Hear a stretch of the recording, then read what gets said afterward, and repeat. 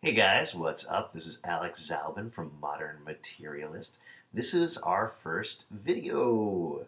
Yay for us. Hooray. So this is what I look like. Wendy and Steph don't look like me. Just so you know, they're going to be posting up their own videos soon. But I thought I would take this opportunity to talk to you guys about something that is near and dear to my heart, which is chocolate-covered bacon. I'm pretty excited about this, as those of you who read the blog probably know. I've been trying to make chocolate covered bacon for a really long time, and I held a contest for you guys to find some chocolate covered bacon for me. There actually was a winner, but at the same time, I actually had a chocolatier write me and say, hey, if you don't find out where this is, I'll make some chocolate covered bacon for you.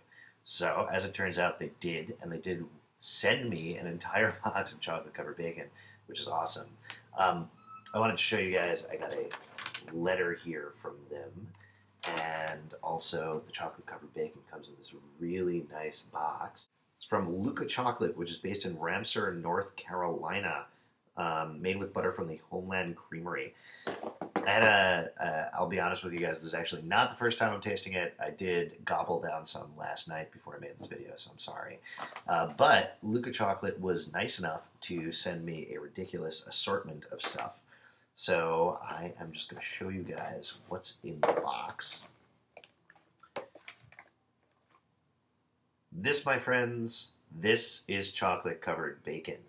I don't know what kind of bacon it is. I do know that there is sea salt on it, which, yeah, I guess you guys can see over there.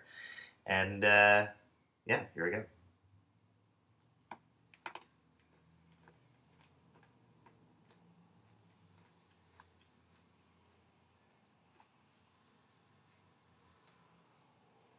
Alright, so my initial impressions are, it's pretty delicious. I know you're not going to think it's delicious, but it's actually pretty delicious. Because what really comes through is the dark chocolate and the saltiness of the bacon. You get a tiny bit of the bacon flavor. I actually even prefer maybe a little bit more, or a little bit of bacon texture, which I know is going to gross a lot of you out. But the sea salt works really nicely with it, and it's very delicious.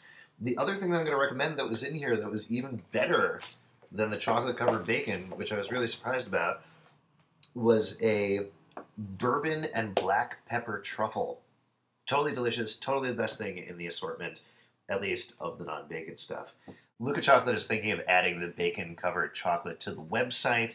If you guys are interested, it's going to be half-pound box for $16.95 and 1 pound for $32.95.